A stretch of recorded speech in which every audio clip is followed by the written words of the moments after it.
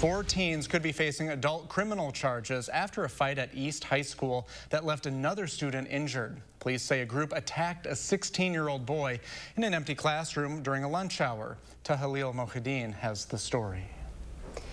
Brady, that was actually one of 3 fights that happened yesterday involving MMSD students. 2 were off campus, which district leaders say is often the case. But yesterday, the conflict in one of those fights led to another fight inside East High School. Students at East High say they're not surprised to see a fight break out at school. We hear like people chanting, like they're gonna fight and stuff. And so it kind of had me worried for a second. News of a fight on campus just yesterday has some thinking back to the incidents of last fall.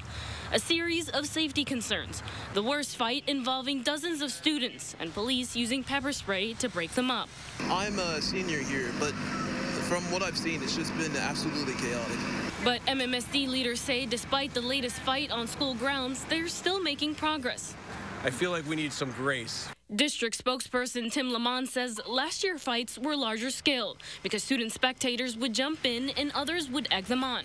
But now he says that culture has since changed at East. We really worked hard with our students to recognize that that is not helping. Really tried to just, kind of ignore, kind of stay out of the situation. Lamont acknowledges there are still some students struggling to resolve their conflicts without violence. So since last year, they've also focused a lot on prevention.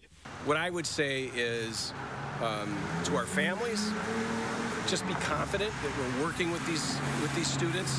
Be confident that we're working with these families in order to get them to resolve these conflicts. He also says they've dramatically increased student access to social, emotional, and mental health services and trained staff to identify those students in need of the extra help.